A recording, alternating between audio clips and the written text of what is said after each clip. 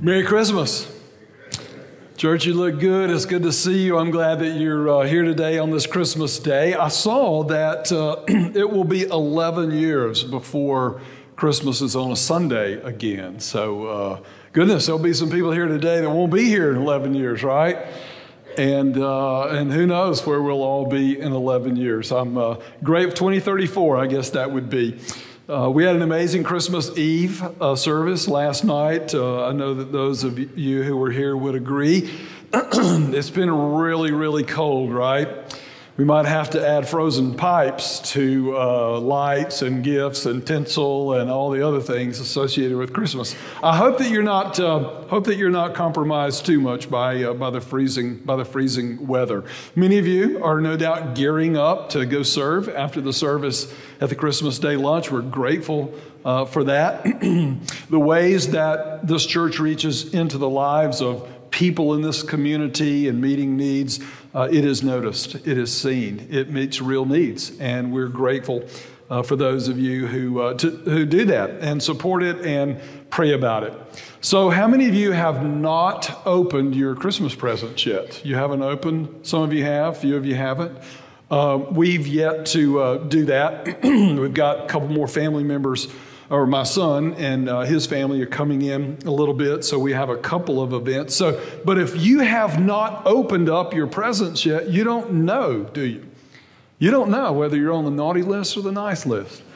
In fact, there's a chance that some of you are here today thinking that being in church might just push you over the line and out of naughty and into the nice category.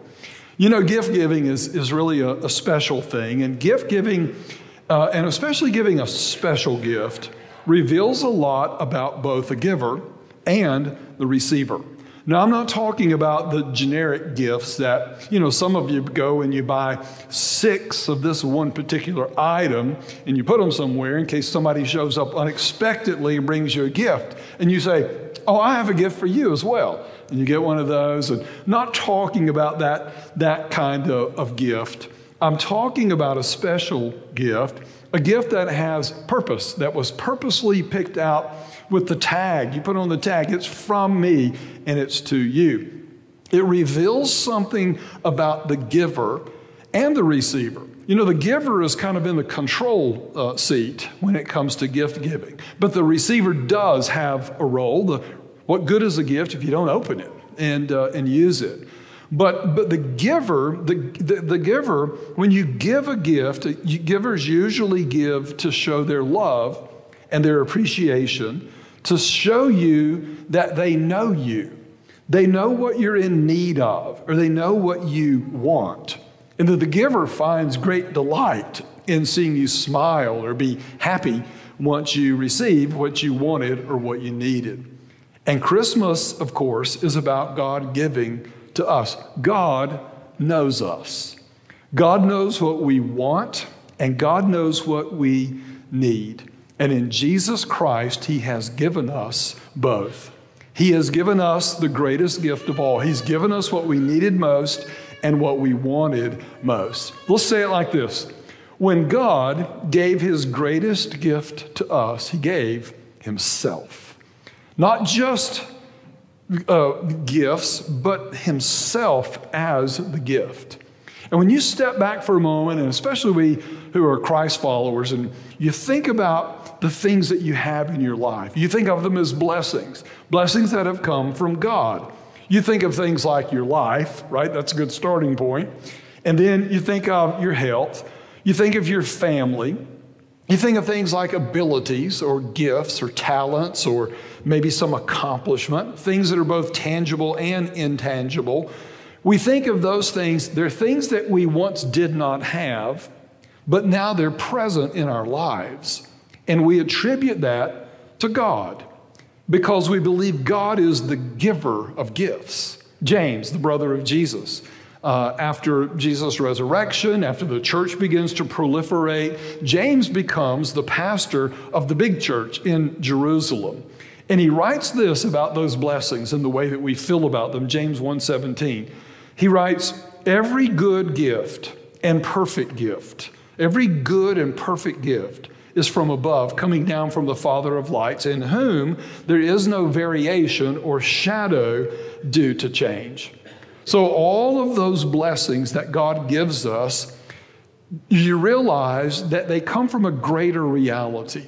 They come from a deeper truth, in that we have received God's greatest gift, Himself. And everything else that He gives us out of that starting point. So our study this past Christmas, our series has come from the first 2 chapters of Matthew. And today we're going to be in the Gospel of Luke. So in Luke's chapter, you got Matthew, Mark, Luke, and then John. In Luke's Gospel, we're given more detail about the few days just preceding Jesus' birth and the few days after. What's interesting about Luke is that Luke was not an eyewitness to Jesus' life like Matthew was, like John was. He wasn't an original disciple. In fact, Luke was a Gentile and not Jewish like the other gospel writers. Luke was a doctor, a physician. He was a learned man and a studied man. That's probably why his gospel highlights several accounts of Jesus healing people from disease. Luke joined Paul on parts of his second and his third missionary journeys. And one of the things that's interesting about Luke's gospel, when he begins, he says, there are a lot of accounts that have been written about the life of Jesus. And so I've set out to do my own research, to write the most detailed, accurate account possible. So it is very likely that Luke interviewed Matthew and probably Peter, possibly John, some of the other disciples. We even believe that it's highly probable that Luke had the opportunity to sit down with Mary while in Ephesus and get the story, get the details.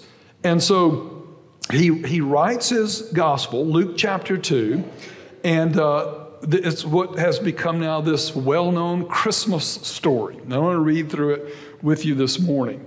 And as we go through, we're going to get to a point where I want to point out 2 words. 2 key words that are gifts from God, this God who has offered the greatest gift, that of Himself. So Luke chapter 2, beginning in verse 1, Luke records this for us.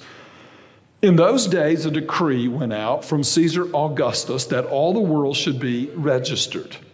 This was the first registration when Quirinius was governor of Syria, and all went to be registered, each to his own town. And Joseph also went up from Galilee, from the town of Nazareth to Judea, to the city of David, which is called Bethlehem, because he was of the household and the lineage of David. Luke covered that in the opening message on that genealogy. This is his ancestral town. And Augustus has ruled that people go back to that city to register for a census, so they would be taxed. But we've talked about this is God sovereignly at work, arranging circumstances, making sure that His prophecies will be fulfilled, and that's how they get to Bethlehem. Verse 6 says, "And while they were there, the time came for her to give birth." And then maybe, just maybe the best verse in the whole Bible, verse 7, Luke 2:7.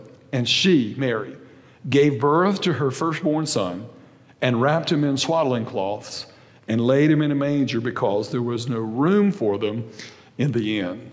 You know, sometimes we give the innkeeper a hard time. We don't even know if there was an innkeeper. He's not mentioned in the story. We've just kind of created him. It's just that this time is chaotic. It's crazy. People are being, moving from city to city to get back to their ancestral town. We don't know why they didn't get there in time to get a room at an inn, but they didn't. And so, of course, Jesus is born in this makeshift, in a stable. He's placed in a manger. But again, this is God coming as one of us. And then in these next verses, here's where I want to point out these 2 words. Verse 8 begins this way. "And in the same region, there were shepherds out in the field, keeping watch over their flock by night. And an angel of the Lord appeared to them, and the glory of the Lord shone around them, and they were filled with great fear. Can you imagine? I mean, that's kind of an understatement. You're out in the dark, you're doing your job, and suddenly there's an angel that begins to speak. But before that, the glory of the Lord, whatever that's like, this light that has enveloped them, and they're scared. They're probably scared to death. And you know, angels don't look like the little cherubs in the Christian bookstore. Angels are bad to the bone, right? They're warriors. And so verse 10 says, and the angel said to them, the single angel said to them, don't be afraid, fear not, for behold, I bring you good news of great joy that will be for all people. There's the first word, the word joy. I bring you good news of great joy, and this news of great joy is for all people. And then, verse 11, the announcement is this. The good news of great joy is this. For unto you is born this day in the city of David a Savior, who is Christ the Lord. There's the second word, Savior.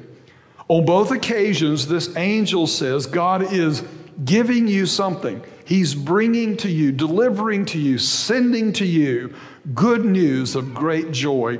And that good news is a Savior. By the way, what does a Savior do? He gives the gift of salvation, right? That's the other word, joy and salvation. Those are the two words, joy and salvation. Then Luke gives us more detail. The account of that evening goes on as follows, verse 12. The angel says, and this will be a sign for you. You'll find the baby wrapped in swaddling cloths and lying in a manger. And then, note this, verse 13. And suddenly there was with the one single angel a multitude of the heavenly host praising God and saying, glory to God in the highest, and on earth peace among those with whom he is pleased. I don't know, there's 8, 10, a dozen or more scenes from the scripture that I hope, I don't know if this will ever be the case, but I hope God would maybe let us see them in replay one of these days. I wrote a Morning Fuel about this. I think it's the one that perhaps aired on Friday. Maybe we could get a redo and we could see this one happen. This would be in my top 5 list. There's a single angel, and then suddenly it's described as a multitude of angels. I've oftentimes wondered, what if God summoned all of the angels that there are to gather in the sky for this one single night to announce the birth of the Savior. Glory to God in the highest and peace on the earth. And then the text goes on, verse 15. When the angels went away from them back into the heavens, the shepherds said to one another, let us go over to Bethlehem and see this thing that has happened, which the Lord has made known to us. And they went with haste and found Mary and Joseph and the baby lying in a manger. And when they saw it, they made known to them the saying that had been told them concerning this child. And all who heard it wondered at what the shepherds told them. But Mary treasured up all these things, pondering them in her heart. And the shepherds returned, glorifying and praising God for all they had heard and seen as it had been told to them. So back to these two words, joy and salvation. Those two things. Let's make this statement about joy. See if you would agree. The gift that we all want most is joy. The gift that we all long for, desire, and want the most in our life is joy. And you can think of it as fulfillment, as significance, as happiness. We're all on a pursuit for joy. We all know what the opposite of joy is. We don't want it. And joy is this thing that is essential to the Christian life. The scriptures are clear from beginning to end that God's people are both commanded to rejoice and we're characterized by rejoicing. Because joy is the thing that we all want most, and joy is the thing that God gives to us. In this announcement, it was announced as good news of great joy. So the gift that we all want most is joy. And then the second statement, the gift we all need most is salvation. The gift that we all need most is salvation. In the very same way that our universal desire and longing is for joy, our universal need for every single one of us is salvation. Salvation is needed when one is in a condition of danger and they come to a point where they're unable to do anything about it on their own. That is our need. We break God's law, and when we do that, we only have to break it one time, and we're defiled, and we're not holy. There's a holy God and unholy people, and we need a Savior who can do for us what we're unable to do for ourselves. And in the giving of Jesus, God, who knew what we wanted most and gave us joy, knew also what we needed most and gave us a Savior to save us. The gift that we all want most is joy. The gift we all need most is salvation. Let's talk about joy for a moment. Joy, that gift that we want the most, that gift that we want the most. I love the angel announced that night to the shepherds, I bring you good tidings or good news of great joy.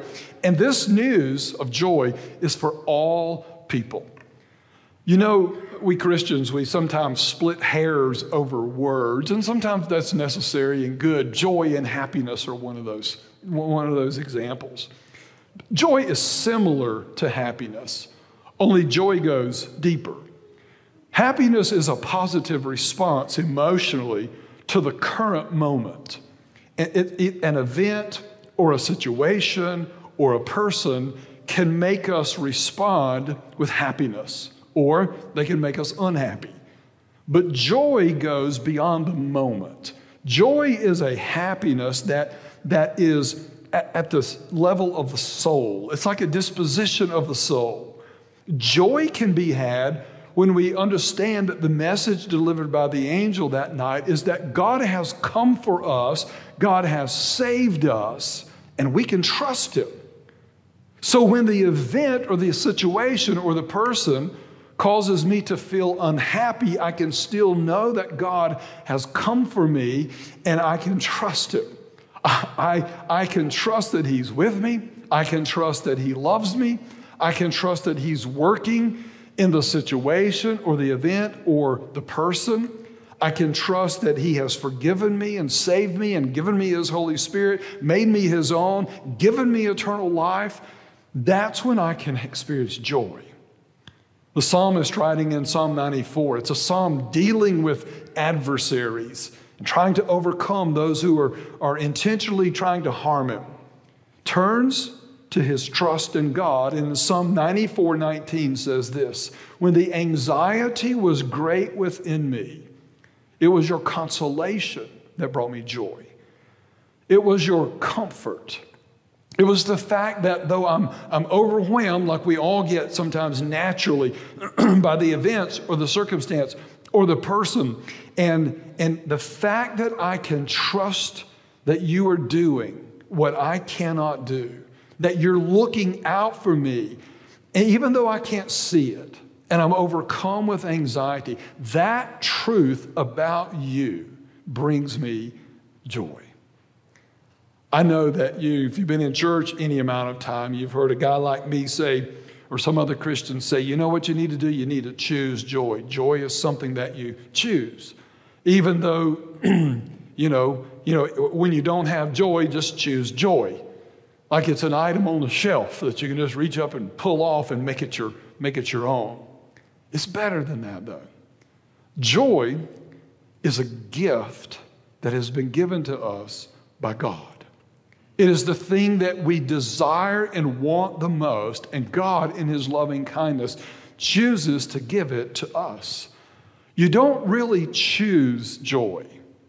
What you do is you choose to receive the gift of joy that has been willingly offered to you by God. It's like, Lord, in all of the emotions and the dispositions that I can have today, I choose to receive your gift of joy. I bring you good news of great joy. Unto you, born this day, is your Savior, who is Christ the Lord. And that's the second gift. Salvation, the gift that we need the most. The gift that we need the most. You know, in the announcement to Mary, recorded in Luke 1. The angel says, you will name him Jesus. You will name him Yeshua, a Hebrew word that means God's salvation. We saw in our study the announcement made to Joseph that the angel said, you'll name him Jesus, Yeshua, because he will save his people from their sins. And that is true. The greatest thing about the gift of Jesus is that he saves us. He forgives us of our sins. He restores us to God. But God wanted more than that. Yes, he wanted our salvation from sin's penalty, including eternal separation.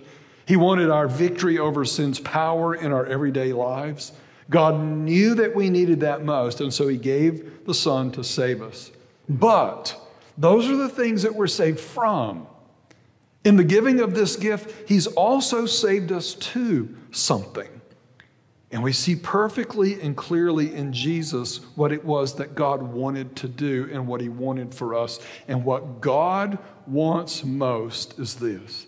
He wants a relationship with us. Not just save us from sin and from hell, but to save us to himself. Because what God wants is a relationship with us. It's a wonderful gift. God has saved us from sin and its consequences, but he has saved us to himself, a relationship with God.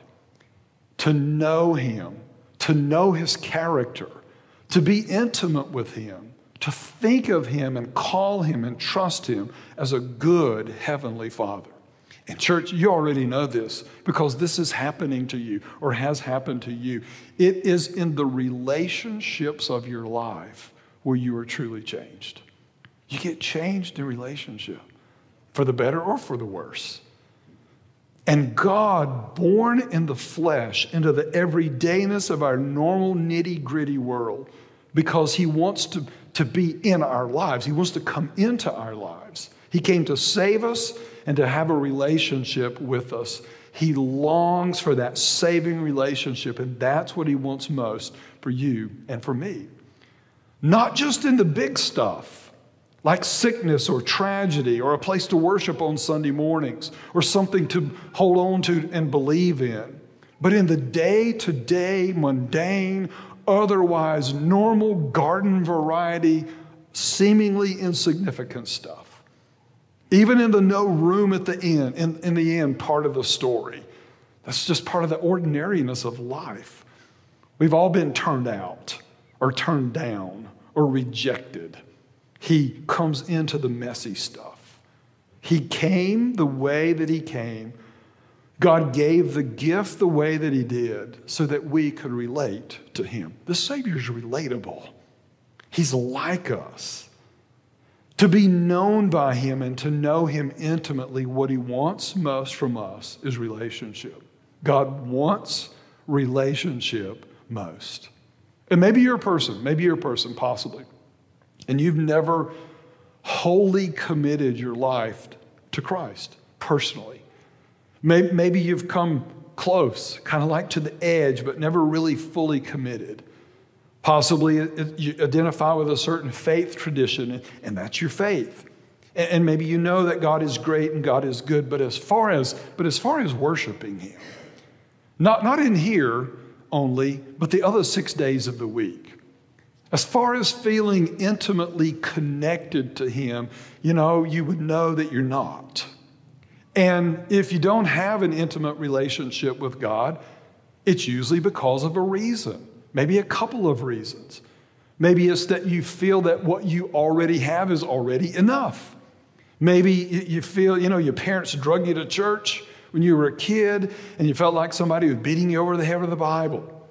Or maybe you feel like God let you down at a time in your life when you needed him most, or he did it in the life of your parents. Those reasons prevent people legitimately from fully trusting in God in an intimate relationship with him. Or maybe for some, you have legitimate questions that you can't get answers to, and nobody can answer them adequately, like suffering in the world or bad things happening, especially to good or innocent people like children.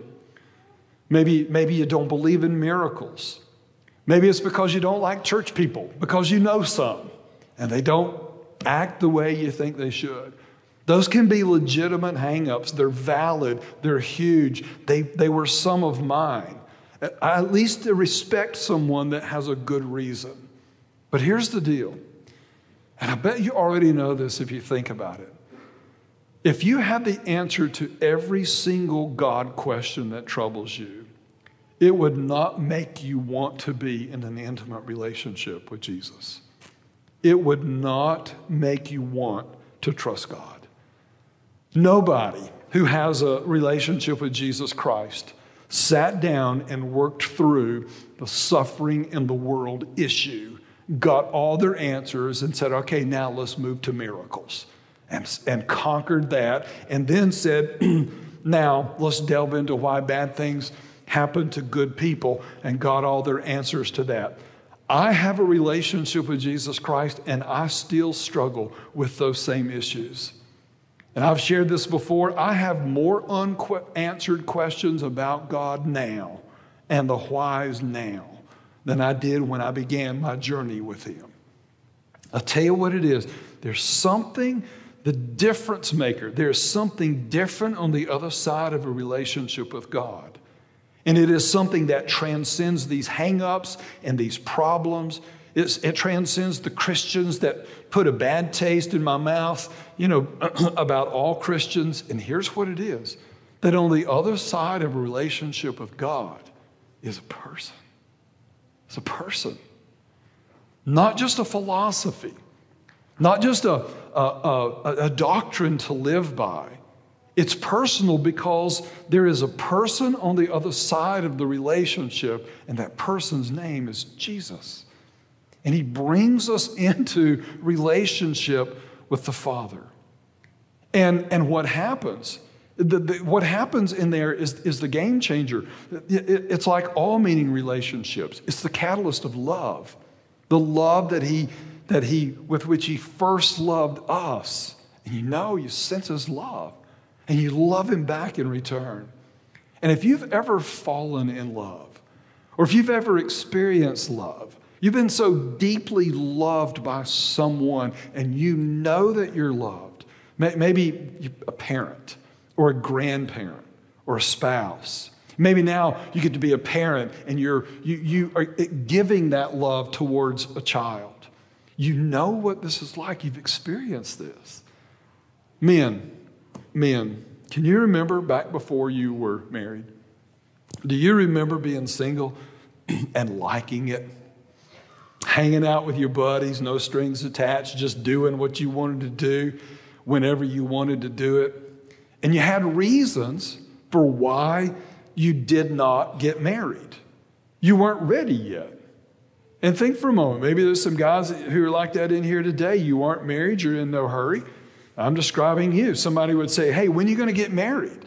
And you had a legitimate list of reasons why you weren't going to get married just yet. They were usually in these four categories. One had to do with my freedom. I'm not ready to give up my freedom, I'm free. Moss don't grow on a rolling stone. Not ready to settle down. Not ready to give up my social life. Don't fence me in. The second category is usually about commitment. Guys are scared of that. We're all scared of that word, right? We hate that word. It's risky. And then the third category is oftentimes about money. Maybe when I get a little bit more money. I don't have enough money right now. Barely have enough money to take care of myself. Can't imagine taking care of a wife. Certainly can't imagine taking care of a family. And then the fourth one is usually something like this. What if I marry the wrong woman? What if I commit to the wrong person? I get married and she's not the right one.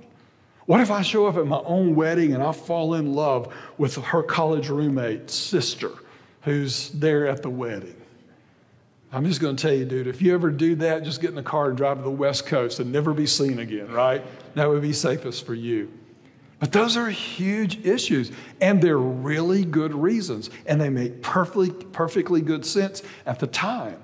But there's just one thing that can happen that makes all those gigantic issues not go away, but shrivel into very small nothings. What happens is one day this certain girl walks in and you fall in love.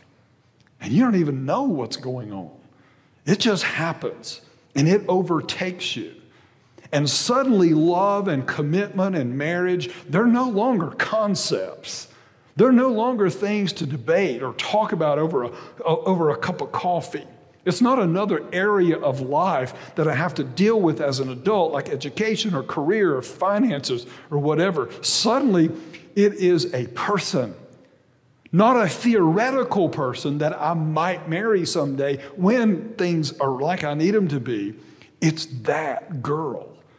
Like in my case, her name was Lori, and she has blue eyes. She's the one, and I gotta have her. I love her. But better than that, she loves me. And the reality that she loves me makes me love her even more.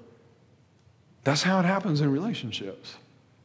It's love that trumps all the other objections. The personal relationship puts into the right place all the other issues. The issues don't go away. They just move into a distant second, third, or fourth place. After all these years of marriage, I still wrestle with my freedom. Don't you? And how much of it Lori says I can have. I still don't have enough money. Do you? I still face things that challenge my commitment to her. But on the other side of it is a person that I love and who loves me. And it makes the objection seem so much smaller. That's who we are when we're saved by Jesus. That's who the church is. You need to know that the true church, the ones who are in relationship with Jesus, is not about the well put together people. It's about the reality of our brokenness and our struggles and our issues and our sins. There is a person who has stepped into the middle of it to bring us joy, the thing that we want the most, and to bring us salvation, the thing that we need the most, a Savior. That is why we call it good news. And his love for us and what he has become a love for him, it is in this relationship that changes everything. We'll end the way that we began. When God gave his great gift to us, he gave us himself. In Jesus Christ, he gave us what we wanted most, joy. He gave us what we needed most, salvation. And when he gave his gift to us, his best gift of all is that he gave himself. Let's bow for prayer.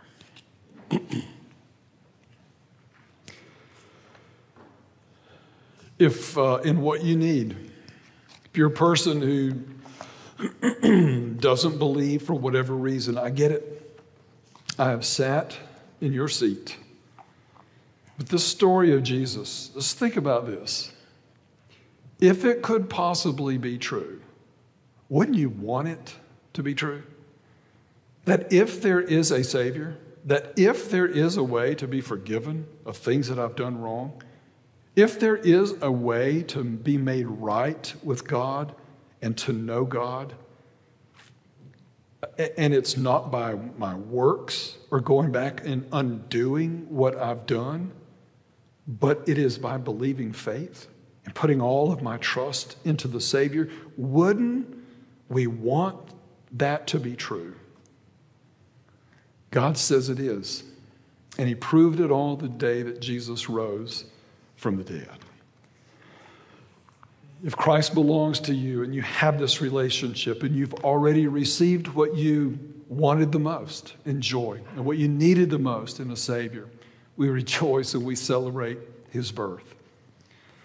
If you're not, you can. He's come for you, just like he's come for all of us. And I would advise you, from someone who has sat where you've sat, don't let the unanswered questions, don't let what you think is a good, legitimate reason for not giving all of your life and your trust and your faith to Jesus stand in the way. If you had your answer, if you had the situation that went wrong undone, it wouldn't change. It wouldn't change your heart towards God. What should change your heart towards God is what he has done for you. He has given his Son to live a perfect life, the life you can't live, nor I, to die the death that we all deserve and take our penalty upon himself, and then to rise from the dead to conquer that thing that none of us can conquer, death, and all that goes with it. That's your Savior. And if you will put your faith and your trust in him, the person who's on the other side of this, it will change everything for you too. Father, thank you for the Lord Jesus. Thank you for this Christmas day. Thank you that she gave birth to her firstborn son, wrapped him in swaddling cloths, and laid him in a manger. That is our Savior, Jesus Christ, and we praise you for him. And so as we move on from this worship into the remainder of this day, be glorified, be big, be celebrated. Thank you that on the other side of the relationship, thank you that through the busyness and the beauty and the chaos of all the celebration, that if we peer through it, on the other side, we see this person who came to give us what we want the most and what we need the most, joy and salvation. So we thank you. We give you this time for an opportunity for our response to the leading of your Holy Spirit. In Jesus' name I pray, amen.